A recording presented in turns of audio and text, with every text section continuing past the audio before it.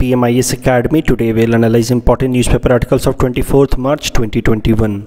Please note you can download the PDF version of today's newspaper analysis by clicking the link given in the comment section. You can download the PDF version of February 2021 magazine from our website spmisacademy.com. You can also join our WhatsApp group through the link given in the description section for more study materials. Please note we at SPM IAS Academy are starting a new foundation course for both APSC and UPSC from upcoming 7th April. And this course will be available in both online and offline mode. Interested students can contact us on the contact details given here. This is the list of the topics that we'll be covering from today's newspaper. And the first article is taken from editorial segment. It is about Ken-Betwa link project, and this topic is important from our syllabus paper 4 infrastructure point of view. सबसे पहले river interlinking projects in India का क्या history रहा है, क्या उसकी basis है, वो समझते हैं। देखिए, इंडिया के अंदर मेनली नदियाँ दो तरह की हैं। सम rivers are known as surplus reverse while others are deficit. Surplus का मतलब उसके अंदर जो वाटर है that is excessive, extra water available as far as human requirement is concern. तो मतलब जो भी हमारी ज़रूरतें हैं इरिगेशन को लेकर के, डोमेस्टिक कंजम्पशन को लेकर के, इंडस्ट्रीज़ को लेकर के, उससे ज़्यादा उस नदी के अंदर पानी है। तो जो आसपास के एरियाज़ हैं वहाँ की सारी रिक्वायरमेंट्स मीट करने के बाद भी उस नदी के अंदर अच्छा खासा पानी रह जाता है। वैसे रिवर को हम कहते हैं surplus river. While deficit rivers are those that are not capable of fulfilling human requirements in the surrounding reason, जिसका पानी काफ़ी नहीं होता है। खासकर लीन सीजन में, जो ड्राई सीजन होता है उसमें उसका पानी पूरी तरह से ख़त्म हो जाता है और आसपास की जो बेसिक रिक्वायरमेंट्स हैं वो नदी फुलफिल नहीं कर पाती। उसको हम लोग कहते हैं डेफिसिट रिवर। और इसी कारण से चूँकि इंडिया में कई सारे डेफिसिट रिवर्स हैं, कई सारे सरप्लस रिवर्स हैं। सरप्लस में अक्सर फ्लड भी आ जाता है, डेफिसिट एरियाज़ के आसपास में ड्रॉट आता रहता है। तो इसी कारण से एक आइडिया सजेस्ट किया जाता रहा है कि क्यों ना हमारे देश के जो सरप्लस रिवर्स हैं उनको डेफिसिट के साथ मिला दिया जाए, कनेक्ट कर दिया जाए। इससे होगा कि दोनों का पानी बैलेंस हो जाएगा, सरप्लस का पानी थोड़ा कम हो जाएगा और डेफिसिट का पानी थोड़ा बढ़ जाएगा। आज़ादी के बाद ऐसा पहली बार इस तरह का सजेशन दिया डॉक्टर के.एल. राव ने। के.एल. राव 1970s के टाइम में he was India's union irrigation minister. आज के टाइम में तो इरिगेशन मिनिस्ट्री जैसे कोई चीज़ है नहीं, अब तो मिनिस्ट्री ऑफ जल शक्ति है, लेकिन उस टाइम में इरिगेशन मिनिस्ट्री हुआ करती थी और उसके मिनिस्टर थे 1970s में डॉक्टर के.एल. राव। और उन्होंने इस तरह का आइडिया दिया था कि क्यों ना सरप्लस रिवर्स को डेफिसिट रिवर से कनेक्ट कर दिया जाए। फिर इस प्रोजेक्ट को, इस कॉन्सेप्ट को फिर से रिबिल्ड किया गया, डेवलप किया मिनिस्ट्री ऑफ इरिगेशन ने ही। उन्होंने एक प्रॉपर प्लान बनाया। इस प्लान का नाम था national perspective plan. National perspective plan में डिटेल में डिस्कस किया गया कि कैसे हमारे देश के रिवर्स को जोड़ा जा सकता है और सरप्लस और डेफिसिट के प्रॉब्लम्स को ख़त्म किया जा सकता है। तो ये जो नेशनल पर्सपेक्टिव प्लान था उसमें कुछ इस तरह के हमारे देश के 30 रिवर्स को, 30 नदियों को आइडेंटिफाई किया गया। उसमें से जो 16 नदियाँ थीं दे वेयर फ्रॉम पेनिनसुलर एरिया, ये पेनिनसुलर इंडिया से, और 14 नदियाँ 14 रिवर्स फ्रॉम हिमालयन रीजन। और पहले प्लान में, पहले फेज में हिमालयन रिवर्स को आपस में कनेक्ट किया जाएगा, ऐसा प्लान बनाया गया अंडर नेशनल पर्सपेक्टिव प्लान। दूसरे फेज में इन पेनिनसुलर रिवर्स को 16 peninsular reverse will be connected with each other. तो हिमालयन रिवर्स आपस में कनेक्ट हो जाएंगे, पेनिनसुलर रिवर्स आपस में कनेक्ट हो जाएंगे और उसके बाद फिर पेनिनसुलर एरिया की गोदावरी नदी को हिमालयन एरिया की महानदी से जोड़ दिया जाएगा और इसके साथ ही हमारे देश की 30 नदियां आपस में जुड़ जाएंगी। ऐसा कॉन्सेप्ट था नेशनल पर्सपेक्टिव प्लान का। और इसकी मदद से जो हमारे देश के अंदर जो कुछ रिवर सरप्लस हैं और कुछ रिवर डेफिसिट है उन सब के पानी को बैलेंस किया जा सकेगा। सरप्लस के पानी को घटा दिया जाएगा और डेफिसिट एरिया के पानी को बढ़ा दिया जाएगा। ये था नेशनल पर्सपेक्टिव प्लान। लेकिन ये नेशनल पर्सपेक्टिव प्लान को अगर देखा जाए तो इसमें कई सारे बेनिफिट्स दिखते हैं। For example hydro power generate हो सकता है लार्जर नंबर में, अमाउंट में। इरिगेशन फैसिलिटी कई सारे एरियाज़ में एक्सटेंड की जा सकती हैं। The day before yesterday I was discussing कि कैसे हमारे देश का 53% एरिया अभी भी इरिगेशन फैसिलिटी वहाँ पे नहीं है। They are mostly dependent on rainfall, monsoon, rainfed areas हैं वो। तो वहाँ पे कई सारी जगहों पे इरिगेशन फैसिलिटी आ सकती है। नेविगेशन की फैसिलिटी डेवलप हो जाएगी जब पूरे देश भर में इस तरह से रिवर कनेक्ट हो जाएंगे तो वाटर वेज के थ्रू हम मूव कर सकते हैं across the country. At least goods तो शिपमेंट की जा सकती है और वाटर वेज के थ्रू जो शिपमेंट होता है उसका कॉस्ट काफ़ी कम आता है। और पॉल्यूशन भी नहीं होता उसमें, तो नेविगेशन की फैसिलिटी हो सकती है, एम्प्लॉयमेंट जनरेशन होगा, अगर नेविगेशन आएगा, इरिगेशन आएगा, हाइड्रो पावर जनरेशन होगा तो एम्प्लॉयमेंट भी जनरेट होगा, problems of drought and floods will be tackled, और जो इकोलॉजिकल प्रॉब्लम्स हैं जैसे कि कई सारे फॉरेस्ट सूख जाते हैं, लैंड जो है वो धीरे धीरे डेजर्ट हो जाता है, उन सारे प्रॉब्लम्स को भी टैकल किया जा सकता है with help of the irrigation facilities. तो कई सारे फ़ायदे हैं ऑफ रिवर इंटरलिंकिंग, लेकिन कुछ चैलेंजेज भी हैं और चैलेंजेज काफ़ी क्रिटिकल हैं। तो let us see the challenges associated with the river interlinking projects. तो पहले तो बड़े बड़े डैम्स बनाने होंगे, ध्यान से समझिए। देखिए ये जो पेनिनसुलर इंडिया है हमारा, ये थोड़ा हाइट पे है, ये तो पेनिनसुला है, प्लेटू के ऊपर है, तो ये जो नदियाँ हैं थोड़ी हाइट पे हैं, और अगर हमें नॉर्थ इंडिया के रिवर्स के पानी को पेनिनसुलर इंडिया में ट्रांसफ़र करना है, और वो इसलिए क्योंकि नॉर्थ इंडिया वाले सरप्लस रिवर हैं, साउथ इंडिया वाले डेफिसिट रिवर है, तो मोस्टली नॉर्थ इंडिया का पानी हमें साउथ इंडिया में ट्रांसपोर्ट अगर करना है तो हमें बड़े बड़े डैम्स बनाने होंगे, और उन डैम्स के पानी को फिर हमें ट्रांसपोर्ट करना होगा, पंप की मदद से ऊपर चढ़ाना होगा, तब जाकर के साउथ इंडिया में जो प्लेटू वाला एरिया है वहाँ पे पानी ट्रांसपोर्ट किया जा सकता है। तो सुनने में तो अच्छा लगता है कि रिवर्स को कनेक्ट कर दो, लेकिन इसके लिए मैसिव डैम्स बनाने होंगे, फिर ह्यूज पंप्स इस्तेमाल किए जाएंगे जिसकी मदद से पानी को चढ़ाया जाएगा फ्रॉम साउथ इंडिया का जो नॉर्थ इंडिया का जो प्लेन एरिया है वहाँ से साउथ इंडिया के प्लेटू एरिया में पानी को अब मूव कराने के लिए मैसिव पंप्स चाहिए, हाई पावर कंजम्पशन चाहिए, ह्यूज डैम्स बनाने होंगे, और डैम्स बनाना होगा तो उस कारण से काफ़ी सारा एरिया डूब जाएगा, जहाँ पे पेड़ वगैरह हैं या फिर नेचुरल फॉरेस्ट वगैरह हैं वो डूब जाएंगे, लोगों को अपने घरों को छोड़ करके शिफ्ट होना होगा, क्योंकि डैम्स आपने देख रखा होगा काफ़ी लार्जर एरियाज़ में होते हैं। तो इस तरह के मैसिव जब डैम्स बनाएंगे तो कई सारे एरिया सबमर्ज हो जाएंगे and people will be force to mobilise move. उसके अलावा पॉलिटिकल चैलेंजेस भी होंगे कई सारे। पॉलिटिकल चैलेंजेस दो तरीके से होंगे, एक तो इंटरनल पॉलिटिकल चैलेंजेस होंगे जब स्टेट्स के बीच में कन्फ्लिक्ट होने लगेगा। आप देख रहे हैं कि कैसे कावेरी रिवर को लेकर के स्टेट्स तमिलनाडु और कर्नाटका के बीच में इतना डिस्प्यूट है। तो पानी एक इंटर स्टेट वाटर डिस्प्यूट एक काफ़ी मेजर डिस्प्यूट है, और जब अलग अलग स्टेट्स के रिवर्स को जोड़ा जाएगा तो स्टेट्स के बीच में आपस में फेडरल कन्फ्लिक्ट होगा। उसके अलावा इंटरनेशनल इश्यूज़ भी बन सकता है, क्योंकि जब हम पानी को कनेक्ट करेंगे एक दूसरे के साथ तो जो कई सारे इंटरनेशनल रिवर्स हैं जो बांग्लादेश, चाइना, पाकिस्तान के साथ हम शेयर करते हैं, उन सारे रिवर्स को लेकर के फिर ये कंट्रीज़ क्वेश्चन रेज कर सकते हैं।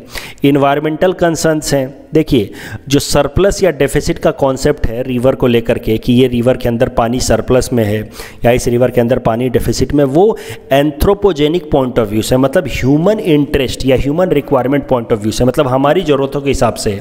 लेकिन हमारे ही इकोसिस्टम में, हमारी सराउंडिंग में कई सारे इस तरह के स्पीसीज़ हैं जिनके लिए ये जो ड्रॉट का कंडीशन है वो उनके लिए हेल्पफुल होता है सर्वाइवल में, या किसके लिए फ्लड का कंडीशन हेल्पफुल होता है सर्वाइवल में। फॉर एग्जांपल बहुत सारी मछलियां हैं जो फ्लड के टाइम में फ्लरिश करती हैं और वो उस टाइम में ब्रीडिंग करती हैं। तो हमारे लिए तो फ्लड ख़राब है, लेकिन उन मछलियों के लिए तो अच्छा है, उनकी तो रिक्वायरमेंट है फ्लड की। तो इस तरीके से जो सरप्लस और डेफिसिट का कॉन्सेप्ट है ये हमारे पॉइंट ऑफ व्यू से, अगर हमने इसको ख़त्म कर दिया, सरप्लस वाले नदी का पानी कम कर दिया, डेफिसिट वाली का बढ़ा दिया, तो आसपास के इकोसिस्टम बहुत सारे डिस्ट्रॉय हो सकते हैं जिनका अभी हमें पता भी नहीं है। उसके बाद पूरी की पूरी बायोडाइवर्सिटी पे नेगेटिव इम्पैक्ट पड़ सकता है, और बायोडाइवर्सिटी अगर ख़राब होगी तो उसका हमारे जीवन पर भी असर पड़ सकता है। ये तो हमने हाल फिलहाल में देखा ही है जब डाइक्लोफेना के कारण वल्चर्स की डेथ हुई और वल्चर्स का फिर डेथ का इम्पैक्ट हमारे जीवन पर पड़ा।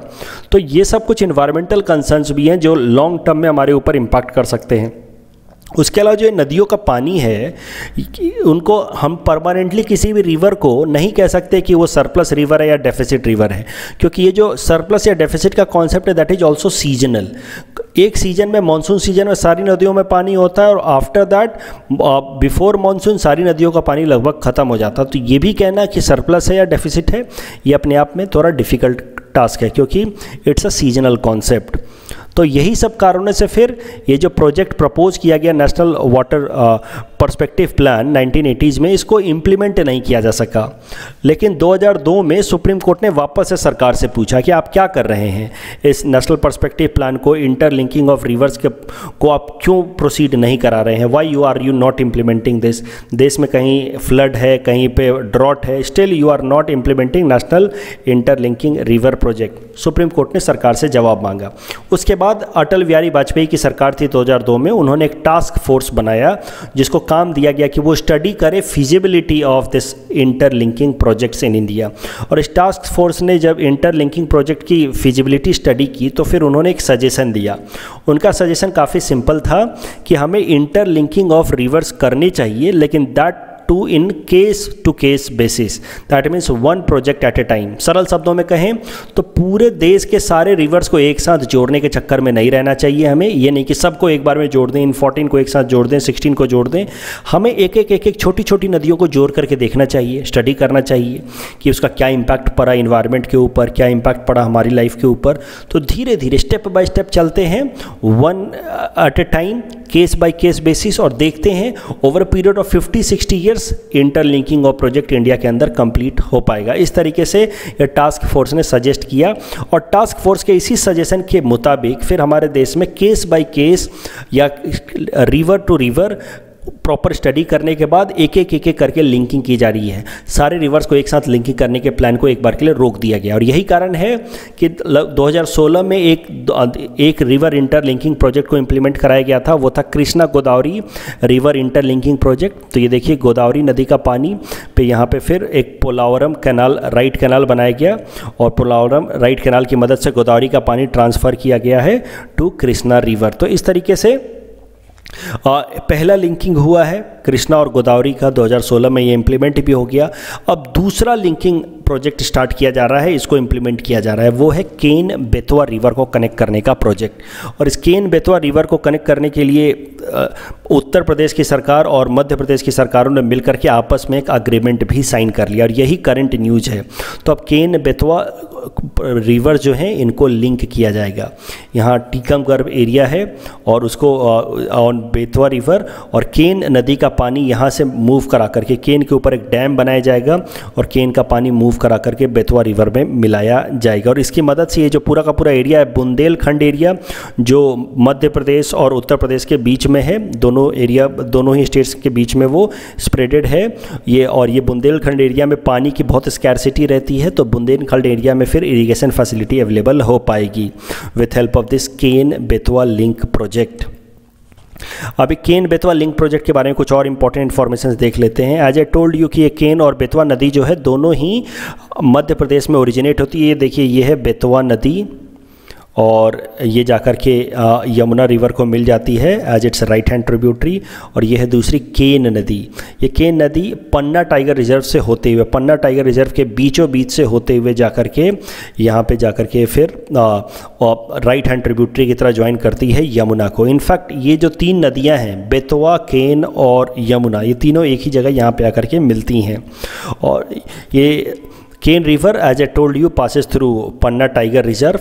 इस केन नदी के ऊपर धौधन डैम बनाया जाएगा, यहाँ पे धौधन डैम बनाया जाएगा। ये देखिए धौधन डैम, और धौधन डैम की मदद से फिर पानी को मूव कराया जाएगा, एक कैनाल बनाया जाएगा, और इस कैनाल का पानी जाकर के लिंक कराया जाएगा विथ बेतवा रिवर। तो ये होगा केन-बेतवा लिंक कैनाल। इसमें कुछ इन्वायरमेंटल कंसर्न्स भी हैं केन-बेतवा लिंक कैनाल प्रोजेक्ट में। ये जो पन्ना टाइगर रिजर्व है उसी के पास में ये धौधन डैम बनाया जाएगा, तो इस कारण से पन्ना टाइगर रिजर्व का कई सारा एरिया सबमर्ज हो जाएगा, और जो यहाँ के जो फॉरेस्ट्स वगैरह हैं और खासकर वल्चर्स और जैकल्स, उनकी डेथ हो सकती है। इस टॉपिक के बेसिस पे हमने आपको ये प्रैक्टिस क्वेश्चन दे रखा है। You can attempt this question and you can submit the answer in the comment section. The next article is taken from international segment. It is about resolution against Sri Lanka at United Nations Human Rights Council, and this topic is important from our syllabus paper 3 international relations point of view. देखिए, इस article का अगर आपको background समझना है detail में कि श्रीलंका के अंदर सिविल वॉर कब से कब चला, LTT और श्रीलंकन आर्मी के बीच में, और फिर श्रीलंका के इस सिविल वॉर के अंदर फिर क्या ह्यूमन राइट्स वायलेशन हुए, फिर श्रीलंका के खिलाफ किस तरह के रिजोल्यूशन लाए गए United nation human rights council में, अगर ये सारी चीज़ें आपको समझनी है जो मैं डिटेल में डिस्कस कर चुका हूँ in my newspaper analysis of 25 जनवरी 2021, तो जाकर के आप ये देख सकते हैं इस दिन के न्यूज़पेपर एनालिसिस को। इसके एडिटोरियल सेगमेंट में एक आर्टिकल मैंने डिस्कस किया, इसका टाइटल था श्रीलंका नीड्स इंडिया सपोर्ट। वहाँ जाकर के आप श्रीलंका, उसके सिविल वॉर की पूरी हिस्ट्री देख सकते हैं, और United nation human rights council में क्या इशूज़ हैं वो आप देख सकते हैं। अगर आपको बैकग्राउंड याद नहीं है तो please go to this 25 January 2021 newspaper analysis. Jin students को याद है उनके साथ आज मैं करंट डेवलपमेंट डिस्कस करूंगा कि अब इसमें आगे क्या डेवलपमेंट्स हुई हैं। तो देखिए, United nation human rights council के अंदर एक रिजोल्यूशन लाया जाना था, अब ये रिजोल्यूशन ला दिया गया। इस रिजोल्यूशन का नाम है promotion of reconciliation, accountability and human rights इन श्रीलंका, और ये रिजोल्यूशन श्रीलंका के खिलाफ लाया गया in recently held 46th human rights council, United nation human rights council. और इस रिजोल्यूशन में श्रीलंका की सरकार के ऊपर अकाउंटेबिलिटी इस्टेब्लिश की गई है कि आपने ह्यूमन राइट्स वायलेशन होने दिया है ड्यूरिंग द सिविल वॉर। अब इनफैक्ट अब सरल शब्दों में कहें तो ये जो रिजोल्यूशन है श्रीलंकन सरकार के ऊपर क्वेश्चन रेज कर रही है कि आपने ह्यूमन राइट्स वायलेशन करवाए हैं अपने देश में सिविल वॉर के टाइम में। और इस कारण से ये रिजोल्यूशन श्रीलंकन सरकार चाहती नहीं थी कि पास हो, लेकिन जब ये रिजोल्यूशन जिसका नाम है promotion of reconciliation, accountability and human rights, जब ये रिजोल्यूशन रखा गया United nation human rights council के अंदर, तो 22 कंट्रीज़ ने इसके फेवर में वोट किया। आपको पता है कि एक टाइम में United nation human rights council में 47 मेंबर्स होते हैं और 22 कंट्री ने इसके फेवर में वोट किया। जिन कंट्री में फेवर में वोट किया वहाँ पे आप देख सकते हैं ग्रीन कलर से उनका नाम यहाँ पे लिखा हुआ है, जबकि 11 कंट्रीज़ ने इसके अगेंस्ट वोट किया। कंट्रीज़ लाइक चाइना, पाकिस्तान, रसिया, बांग्लादेश, इनके अगेंस्ट वोट किया इस रिजोल्यूशन के, और 14 कंट्रीज़ इंक्लूडिंग इंडिया एब्सटेन्ड। तो आप देख सकते हैं कि इंडिया यहाँ पे हमने इसमें वोटिंग में पार्टिसिपेट ही नहीं किया था। आउट ऑफ 47 चूँकि 22 ने फेवर में वोट किया और बस 11 जो थे वो अगेंस्ट में थे, इस कारण से ये रिजोल्यूशन पास हो गया है। तो मतलब अब श्रीलंकन सरकार के खिलाफ अकाउंटेबिलिटी फिक्स की जाएगी with respect to this human rights violation इन और ड्यूरिंग श्रीलंकन सिविल वॉर। तो अब देखते हैं व्हाट विल फॉलो नेक्स्ट। अब ये रिजोल्यूशन पास हो गया United nation human rights council के अंदर अगेंस्ट श्रीलंकन गवर्नमेंट। अब आगे क्या होगा? तो आगे यूनाइटेड नेशन की एक स्पेशलाइज्ड बॉडी जाएगी Sri Lanka and it will collect evidences of crimes that were committed during Sri Lankan civil war against LTTE। Sri Lanka का क्या रिस्पॉन्स रहा है? काफ़ी नेचुरल रिस्पॉन्स है। श्रीलंका ने कहा है कि ये जो रिजोल्यूशन है वो पॉलिटिकली मोटिवेटेड है bye some countries who want to challenge the sovereignty of Sri Lanka, who want to dominate Sri Lanka in international politics, और इसी कारण से श्रीलंका ने कहा है कि यूनाइटेड नेशन के इस मूव को वो मानेगा नहीं and it rejects such resolution. अब आगे देखते हैं कि क्या होता है। श्रीलंका ने तो कहा कि वो नहीं मानेगा, लेकिन फिर अब United nation human rights council में ये रिजोल्यूशन पास भी कर दिया गया है। तो it is yet to be seen कि आगे फिर ये कन्फ्रंटेशन किस डायरेक्शन में हेड करता है। अभी ब्रीफली ये भी समझ लेते हैं कि वाई इंडिया एब्सटेंड, आखिर इंडिया ने वोटिंग क्यों नहीं की। तो इंडिया का देखिए श्रीलंका के साथ जो रिलेशन है उसमें मेनली 2 ही फैक्टर्स हैं। एक है diplomatic relations, international foreign policy, और हम चाहते हैं कि श्रीलंका के साथ हमारे अच्छे संबंध बने रहें following our neighbourhood first policy, Sagar policy. तो श्रीलंका एक आइलैंड कंट्री है इंडियन ओशन के अंदर, तो हम चाहते हैं कि श्रीलंका के साथ हमारे संबंध अच्छे बने रहें। तो पहला तो कंसिडरेशन ये है कि हम चाहते हैं कि श्रीलंकन सरकार हमारे साथ अच्छे संबंध में रहे, और यही कारण है कि इस कंसर्न को अगर ध्यान में रख के इंडिया वोट करता तो India would vote against the resolution. सिर्फ श्रीलंकन सरकार के साथ अच्छे संबंध बनाने की अगर बात होती तो हम इस रिजोल्यूशन के खिलाफ वोट करते। लेकिन एक दूसरा पॉलिटिकल कंपल्सन भी है भारत सरकार का, वो है तमिलनाडु पॉलिटिक्स। आपको पता है कि तमिलनाडु में जो रहने वाले तमिलियन लोग हैं, कई सारे इन तमिलियन लोगों की एथनिसिटी या कल्चरल हिस्ट्री यहाँ पे नॉर्थ श्रीलंका में रहने वाले जाफना प्रोविंस में रहने वाले तमिलियन से मिलती जुलती है। और ये जो तमिल्स हैं उन्हीं के ऑर्गेनाइजेशन थी LTTE, और इन्हीं तमिल्स के अगेंस्ट काफ़ी ज़्यादा ह्यूमन राइट्स वायलेशन किए हैं श्रीलंकन आर्मी ने अकॉर्डिंग टू दिस रिजोल्यूशन। तो ये जो तमिलियंस हैं, खासकर इंडिया के तमिलियंस या श्रीलंका के तमिलियंस, ये हमेशा चाहते हैं कि श्रीलंकन सरकार के खिलाफ रिजोल्यूशन पास हो United nation human rights council में, और उसी कारण से ये रिजोल्यूशन जब आया है तो तमिलियंस इस बार भी चाह रहे थे कि रिजोल्यूशन पास हो। अब अगर भारत सरकार इस रिजोल्यूशन के खिलाफ वोट कर देती तो फिर भारत सरकार, जो भी मौजूदा सरकार है सेंटर में, उसको पॉलिटिकल लॉस उठाना पड़ता तमिलनाडु के अंदर। तो मुद्दा एक ये है कि इंटरनेशनल पॉलिसी कहती है कि इस रिजोल्यूशन के खिलाफ वोट करो, जबकि डोमेस्टिक कंस्ट्रेंट कहता है, डोमेस्टिक पॉलिटिकल कंसर्न कहता है कि इस रिजोल्यूशन के फेवर में वोट करो। तो फिर मिला जुला करके भारत सरकार ने फैसला लिया कि हम अब्सटेन कर जाएंगे, हम वोट ही नहीं करेंगे। प्रॉब्लम यह है कि तमिलनाडु के अंदर अगले साल ही लेजिस्लेटिव असेंबली के इलेक्शन है, और अगर इस रिजोल्यूशन के खिलाफ वोट कर देती भारत सरकार तब तो इलेक्शन में इनको उसका नुकसान उठाना पड़ता।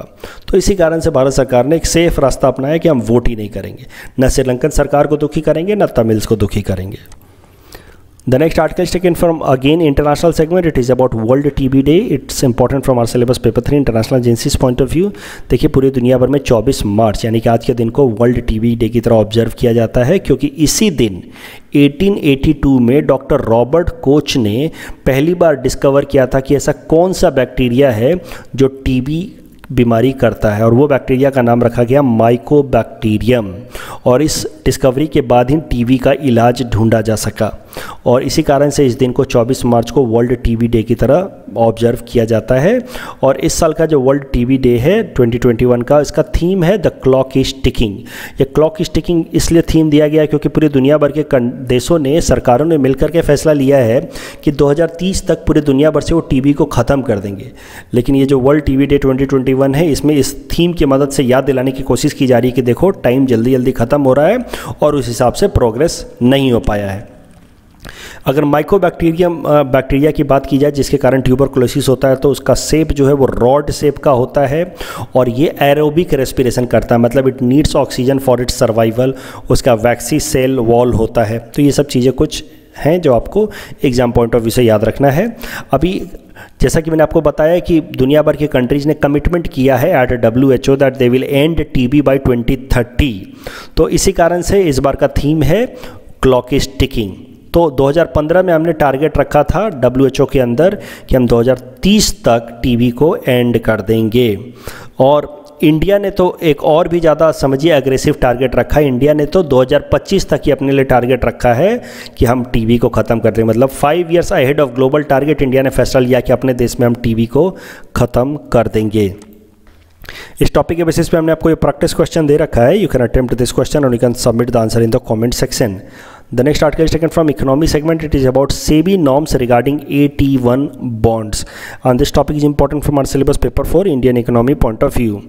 तो सबसे पहले तो हमें समझना होगा कि 81 बॉन्ड्स हैं क्या। देखिए ये न्यूज़ अपने आप में इंपॉर्टेंट नहीं है कि सेबी के क्या नए नॉर्म्स हैं, लेकिन ये आर्टिकल मैंने बस इसीलिए पिक किया है ताकि मैं आपको 81 बॉन्ड्स के बारे में समझा सकूं, क्योंकि मुझे ऐसा लगता है कि आने वाले यूपीएससी प्रीलिम्स में तो 81 बॉन्ड्स जरूर पूछा जाएगा। और इस आर्टिकल को समझने के लिए आपको थोड़ी सी बेसिक इकोनॉमिक्स की अंडरस्टैंडिंग भी होनी चाहिए पहले से। तो मैं कोशिश करूंगा कि आपको काफ़ी सिंपल तरीके से समझाऊं, बट फिर भी लेट्स सी कितना हम इसमें सक्सेसफुल हो पाते हैं। समझते हैं पहले 81 बॉन्ड्स हैं क्या। देखिए तो 81 बॉन्ड समझने के लिए पहले हमें बेसल नॉर्म समझने होंगे। देखिए बेसेल एक छोटा सा शहर है स्विट्ज़रलैंड के अंदर, और पूरे दुनिया भर के जो head of the central banks हैं, जैसे हमारे देश के RBI गवर्नर हैं, in head of the central banks की मीटिंग होती है बेसेल में साल के अंदर एक बार, और इसको हम लोग कहते हैं Bessel convention for Bessel supervision for safe banking. तो बेसेल के अंदर एक बार मीटिंग होती है दुनिया भर के सेंट्रल बैंक्स के हेड्स की। हमारे देश के RBI के गवर्नर भी यहाँ पे बेसल में मीटिंग में जाते हैं, पार्टिसिपेट करते हैं इंडिया की तरफ से। और यहाँ पे सेफ़ बैंकिंग के लिए क्या नॉर्म्स होने चाहिए पूरी दुनिया भर में। सेफ़ बैंकिंग मतलब क्या स्टैंडर्ड्स होने चाहिए कि बैंक्स रिजिलियंट रहें, उनका कोलैप्स ना हो, फेलियर ना हो, उसके लिए स्टैंडर्ड्स या नॉर्म्स सेट किए जाते हैं। उनको हम लोग कहते हैं बेसल नॉर्म्स। पूरे दुनिया भर में बेसल में अभी 3 नॉर्म्स डिसाइड किए गए हैं टाइम टू टाइम। सबसे पहला बेसल नॉर्म्स डिसाइड किया गया था 1981 में, उसको बोला जाता है बेसल 1। दूसरा फिर 2004 में जिसको बोला जाता है बेसल 2, और तीसरा 2010 में फाइनलाइज किया गया था जिसको बोलते हैं बेसल 3। लेकिन India will adopt this basal 3 standard in 2023। तो ये हैं बेसल अकॉर्ड्स। अब बेसल अकॉर्ड्स के हिसाब से जैसे बेसल 3 की ही बात की जाए तो इंडिया दुनिया भर के बैंक्स को जो भी बेसल नॉर्म्स को फॉलो करना चाहते हैं, they have to keep capital adequacy ratio two 11.5% of their risk weighted assets. तो अब इम्पोर्टेंट बात यह है समझना कि भाई ये कैपिटल एडिक्वेसी रेशियो होती क्या चीज़ है।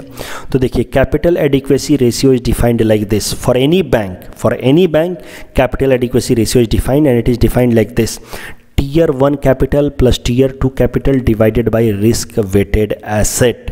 और हमारे देश के और दुनिया भर के बैंक्स को according to basal 3 norms capital adequacy ratio रखना है 11.5%।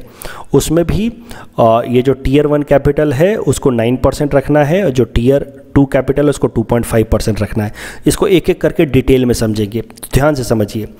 Capital adequacy ratio is equal two tier 1 capital divided by risk weighted asset plus tier 2 capital divided by risk weighted assets.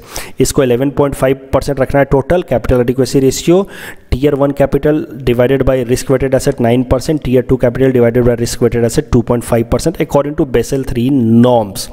तो सबसे पहले तो समझना होगा कि भाई ये रिस्क वेटेड एसेट क्या चीज़ होती है, तब तो टियर 1 और टियर 2 कैपिटल समझेंगे, तब तो कैपिटल एडिक्वेसी रेशियो समझेंगे। तो रिस्क वेटेड एसेट समझते हैं। देखिए एकदम सरल शब्दों में बताएं सिंप्लीफाई करके, तो रिस्क वेटेड एसेट मतलब बैंक ने जो भी लोन दे रखा है लोगों को, वो तो बैंक के लिए एसेट है, जिसने लोन लिया उसके लिए लाइबिलिटी है, ये तो आप जानते हैं। तो बैंक ने जो भी लोन लोगों को दे रखा है उसमें कितना रिस्क एसोसिएटेड है उसको कहते हैं risk weighted asset. For example bank ने इस इंसान को लोन दे रखा है 1 लाख रुपए का, और इस इंसान ने उसके बदले में कुछ कोलैटरल, कुछ पेपर रखा है बैंक के पास गिरवी, और वो अपने प्लॉट का पेपर उसने बैंक के पास गिरवी रखा, और ये प्लॉट जिसका पेपर इसने बैंक के पास गिरवी रखा उसकी वैल्यू है 50,000 रुपये। तो ये जो लोन है इसकी टोटल रिस्क हो जाएगी 50,000 रुपये की। क्यों? क्योंकि लोन तो है 1 लाख का, लेकिन जो सामान गिरवी पे है वो बस 50,000 का है, तो टोटल रिस्क वेटेड एसेट इस पर्टिकुलर लोन का होगा 50,000। इस तरीके के बैंक ने कई सारे लोन दे रखे होंगे जिसपे उसने लोन दिया, बदले में जो कोलैटरल लिया उसकी वैल्यू कम है, तो उसको हम लोग कहते हैं रिस्क वेटेड एसेट। सारे रिस्क वेटेड एसेट जोड़ दिए जाएंगे, और मान लो कि इस बैंक का टोटल रिस्क वेटेड एसेट है 10 लाख रुपये, तो ये हो गया रिस्क वेटेड एसेट। मतलब जितना आपने लोन दिया वो तो रिस्क है, उसके बदले में जो कोलैटरल रख लिया उतना रिस्क घटा दिया, तो जो बाकी बचा वो है रिस्क वेटेड एसेट। इस केस में 1 lakh minus 50,000 equal to 50,000 risk weighted asset है एक पर्टिकुलर लोन के लिए। तो इस तरह के कई सारे लोन मिलाकर के मान लो कि इस बैंक का 10 लाख है रिस्क वेटेड एसेट। अब कैपिटल एडिक्वेसी रेशियो समझिए, तो risk weighted asset tier 1 capital divided by risk weighted asset plus tier 2 capital divided by risk weighted asset is equal to capital adequacy ratio. अब मान लो कि एक bank का है risk weighted asset 10 lakh रुपए, और capital adequacy ratio according to basal 3 norms रखना है 11.5%। That means bank has to keep 1,15,000, that is 11.5% of 10 lakh. Bank has to keep 1,15,000 as a capital with itself in order to remain safe from extraordinary circumstances. तो यही है capital adequacy ratio कि भैया इतना पैसा अपने पास अलग से निकाल करके रखो ताकि कोई भी एक्स्ट्राऑर्डिनरी नीड्स को मीट कर पाए। तो रिस्क वेटेड एसेट है 10 लाख का, और उसमें टियर 1 कैपिटल कितना होना चाहिए, टियर 2 कैपिटल कितना होना चाहिए, ताकि कैपिटल एडिक्वेसी रेशियो 11%, 11.5% हो जाए। मतलब अगर फिगर्स में बात की जाए तो 1,15,000 हो जाए। तो अब टियर 1 और टियर 2 कैपिटल में भी डिवीजन है इंटरनल, कि टियर 1 कैपिटल होना चाहिए 9% और टियर 2 कैपिटल का वेटेज होना चाहिए रिस्क वेटेड एसेट्स के रेस्पेक्ट में 2.5%। मतलब 1,15,000 दैट इज 11.5% ऑफ 10 लाख, उसमें 9 लाख रुपए होने चाहिए टियर 1 कैपिटल और 2.5 लाख होने चाहिए टियर 2 कैपिटल। तो पहले समझ लेते हैं कि ये टियर 1 कैपिटल और टियर 2 कैपिटल क्या चीज़ होती है। यहाँ से समझिए, मान लीजिए बैंक है, इस बैंक का टोटल कैपिटल मतलब इसका पैसा 1 करोड़ रुपया है इसके पास। इस 1 करोड़ में से कुछ एक कैपिटल इसका टियर 1 कैपिटल माना जाएगा, कुछ एक टियर 2 कैपिटल माना जाएगा। तो टियर 2 पहले देख लेते हैं। टियर 2 वो पैसा होता है बैंक का that is earned by the bank as profit, तो ये होगा टियर 2। टियर 1 कैपिटल वो होगा जो इसके ओनर्स ने, जो इक्विटी कैपिटल, जो स्टार्टिंग के शेयर होल्डर्स थे उन्होंने जो पैसा लगाया था उसमें, वो टियर 1 कैपिटल का हिस्सा होगा। मतलब इक्विटी कैपिटल टियर 1 का हिस्सा होगा। मान लीजिए 50 लाख में से 10 लाख मिला करके 3 स्टार्टिंग के ओनर्स ने 30 लाख रुपए मिलाए थे, तो that equity capital of 30 lakh will be part of tier 1 capital. उसके अलावा टियर 1 कैपिटल में 20 लाख रुपए होंगे, that is known as 81 capital. 81 capital is that capital that the bank has taken from bond market, मतलब लोन लिया है बॉन्ड मार्केट से, bond paper release करके। तो ये है difference between tier 1 and tear 2 capital. Tier 2 जो बैंक का प्रॉफिट है, टियर 1 जो इक्विटी कैपिटल है और जो बॉन्ड मार्केट से उसने लोन लिया है, जिसको हम लोग कहते हैं AT1 कैपिटल। अब कैसा है बेसल 3 नॉर्म्स के हिसाब से 11.5% रखना है रिस्क वेटेड एसेट, उसमें से भी 9% रखना है उनको टियर 1 कैपिटल, और टियर 1 में भी 5.5% रखना है उनको इक्विटी कैपिटल, और 3.5% रखना है AT1 कैपिटल, और टियर 2 कैपिटल रखना है 2.5%। मतलब कैपिटल एडिक्वेसी रेशियो 11.5% मतलब 1,15,000 रुपये। टीयर 1 कैपिटल 9% मतलब 9,000 रुपये, हमें 90,000 रुपीज़। उसमें इक्विटी कैपिटल 5.5% मतलब 55,000 रुपीज़। 81 कैपिटल यानी कि बॉन्ड मार्केट से जो लोन लिया है वो होगा 3.5% यानी कि 35,000 रुपीज़। और टीयर 2 कैपिटल हो जाएगा 2.5% मतलब 25,000 रुपये। तो ये सब कुछ कैलकुलेशन मैंने आपको इसलिए बताया ताकि मैं आपको capital adequacy ratio, tier 1 capital, tier 2 capital, risk weighted asset and 81 capital का मतलब समझा सकूं। आई होप आपको 81 कैपिटल समझ आ गया है। अब करंट न्यूज़ पे आ जाते हैं। देखिए हाल फिलहाल में 81 बॉन्ड्स के बदले में जो कैपिटल रेज किया जाता है उसको 81 कैपिटल कहते हैं। तो 81 बॉन्ड्स को लेकर के सेबी ने कुछ नॉर्म्स बदल दिए। सेबी ने कहा, सेबी आपको आई होप पता होगा, security and exchange board of India जो एक रेगुलेटरी बॉडी है ऑफ स्टॉक मार्केट, तो सेबी ने नॉर्म्स बदल लिए। सेबी ने कहा कि बस जो हमारे म्यूचुअल फंड्स कंपनियां हैं वो टीयर 1 कैपिटल और टीयर 2 कैपिटल ऑफ बैंक्स में बस 10% इन्वेस्टमेंट कर सकती हैं। मतलब कोई भी म्यूचुअल फंड कंपनी है वो किसी भी बैंक के एट मैक्स 10% तक उसका टीयर 1 कैपिटल फंडिंग कर सकता है, या एट मैक्स 10% तक उसका टीयर 2 कैपिटल फंडिंग कर सकता है, उससे ज़्यादा नहीं कर सकता। उसके अलावा देखिए जो 81 बॉन्ड्स होते हैं they are known as perpetual bonds, मतलब इनकी कोई मैच्योरिटी डेट नहीं होती है। तो अब सेबी ने कहा कि इनकी मैच्योरिटी डेट 100 ईयर्स कर दी जाएगी, इनको विदाउट मैच्योरिटी डेट नहीं रखा जाएगा। अब इसमें प्रॉब्लम क्या है कि जब बैंक्स को मेनली फंड मिलता है फ्रॉम म्यूचुअल फंड्स और म्यूचुअल फंड्स को लिमिट कर दिया कि 10% से ज़्यादा पैसा नहीं दे सकते हैं कोई भी एक म्यूचुअल फंड किसी भी बैंक को, तो इस कारण से हो सकता है कि बैंक्स को फंड्स की कमी हो जाए। हाल फिलहाल में वैसे ही बैंक्स फाइनेंशियल क्रंच से गुजर रहे हैं, कॉर्पोरेट्स के पास वैसे ही पैसा नहीं है क्योंकि बैंक्स के पास पैसा नहीं है, और अब बैंक्स के पास पैसा जहां से आता है मेनली म्यूचुअल फंड से, उसके ऊपर लिमिटेशन लगा रहा है सेबी। तो इस कारण से फाइनेंस मिनिस्ट्री ने एक बार के लिए लेटर लिखा है सेबी को, नोटिस दिया है सेबी को कि वो रिकंसिडर करे अपने जो भी रेगुलेशंस है, नॉर्म्स उन्होंने रिलीज किए हाल फिलहाल में 81 बॉन्ड्स को लेकर के, कि उसको रिकंसिडर करे, हाल फिलहाल के लिए तो कम से कम इंप्लीमेंट ना करे, because it will disrupt bond market and it will make borrowing for the corporates even more difficult. तो ये सब कुछ इशूज हैं। ये देखिए काफ़ी टेक्निकल इशू था, टेक्निकल टॉपिक था इकोनॉमिक्स का। आई होप आपको समझ आया है। अगर समझ आया तो you can let me know in the comment section. अगर नहीं भी समझ आया तो कौन सा एस्पेक्ट नहीं समझ में आया, let me know, I can explain it again later in some other newspaper analysis. The next article is taken from Assam segment. It is about 67th National Film Awards. So current news देख लेते हैं। असम की film है रोनुवा Who Never Surrender has been selected as Best Assamese Film in 67th National Film Award of 2019. The film has been directed by Chandra Mudoi. Anur Award has been awarded as the Best Missing Film. In a special mention category, Assamese film director or actor, Benjamin Diamari has been awarded for his role in film Jonaki Porua.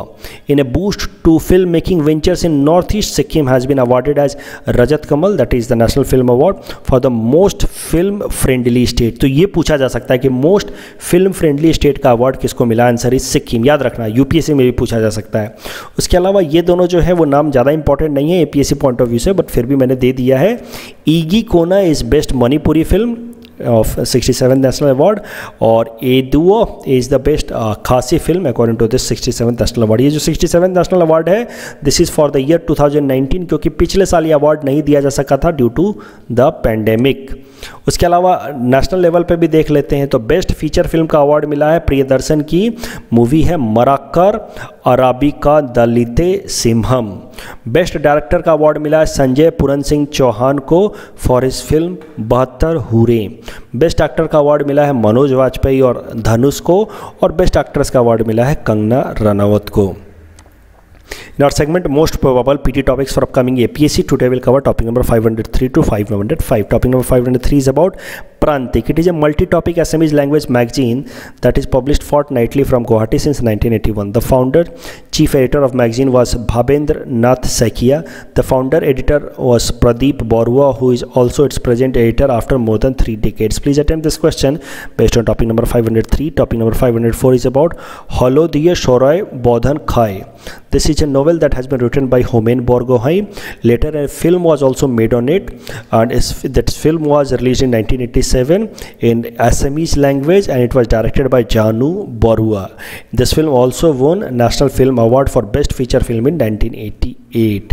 Please attempt this question based on topic number 504. Topic number 505 is about Bhupen Hazarika. So Bhupen Hazarika Sir was elected as President of Assam Sahitya Sabha in 1993. Please attempt this question based on topic number 505. This is the answer of question number 500 to 502 that we had given in yesterday's newspaper analysis. Today's question can be attempted by students, so you can submit the answer in the comment section. We will be sharing answer of these questions in tomorrow's newspaper analysis. कल जो हमने practice question दिया था उसका answer देख लेते हैं. 10 degree channel separates Andaman and Nicobar. So the correct answer will be option A. That's all from our side for today. Thanks for watching.